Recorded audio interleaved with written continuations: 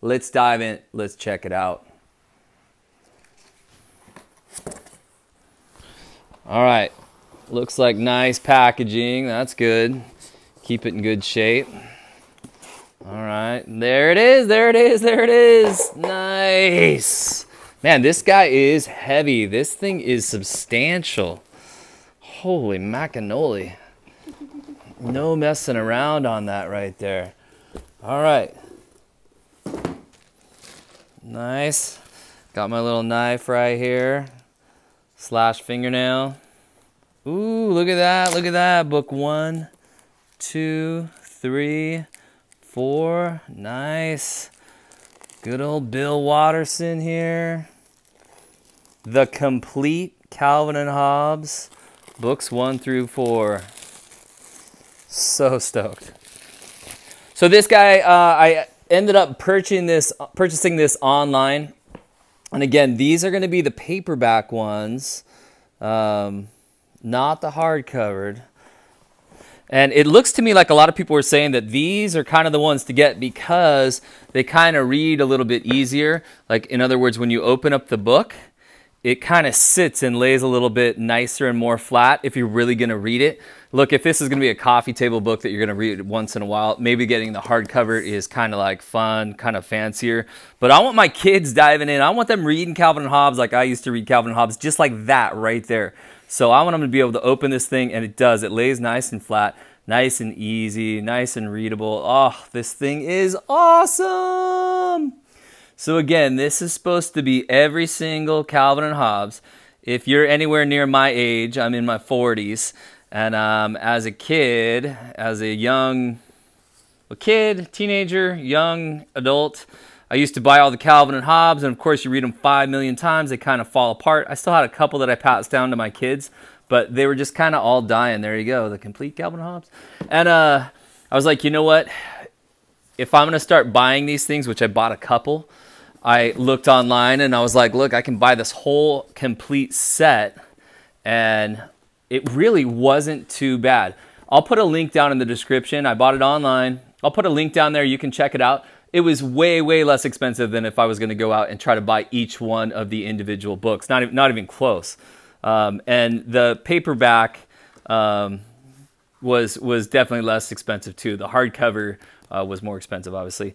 But it looked to me also, I did my homework. I love the color pictures, and I wanted to make sure that just because I saved a few bucks going to the non-hardcover, do I still get mostly color pictures? And it looks like it's just like the actual magazines were. So like if it was the Sunday script, those are going to be in color. If it's the daily script right here, Monday through Saturday, then they're in black and white. So stoked, so stoked. Yeah. There's Susie Durkins. Nice. Looks like we're going on a little adventure there. Awesome, awesome. So, and there you go. It kind of tells you. So book 2, 1987 to 1989. Let's see. What was book 1? I think one this guy. Yeah, I think that's book 1. So here you go. 85 to 87. Man, that feels like a long time ago. 85 to 87. Here's book 3. 1990 to 1992. And I can tell you, just kind of feeling these things, they feel nice. Like this is not like cheap little flimsy. Like, it, you know, it's obviously bendable here. Again, it's not the hardcover, but it feels substantial. This feels nice. Like this is nice, a nice cover.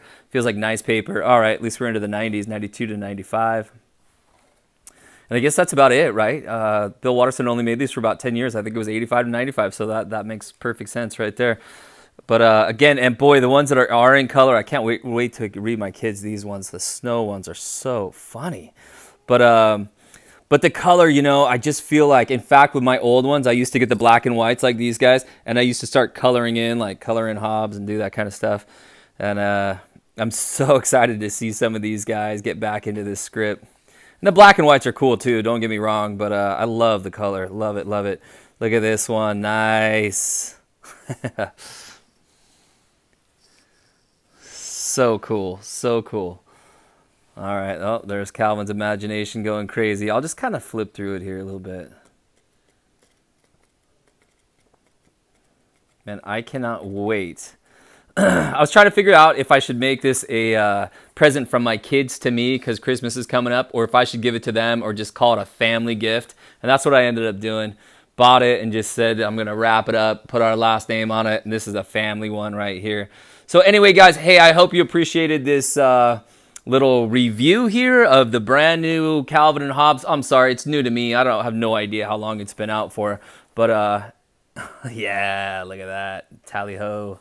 But I don't know how long it's been out for, but I can tell you this. I am so pumped, and now that I have it in my hands, it's even a lot nicer. The kind of paper and materials, if you bought the individual books like I have, I can tell you just even these individual pages, like this isn't like flimsy little stuff. It's nice quality. It just feels like it's going to stick around for a while.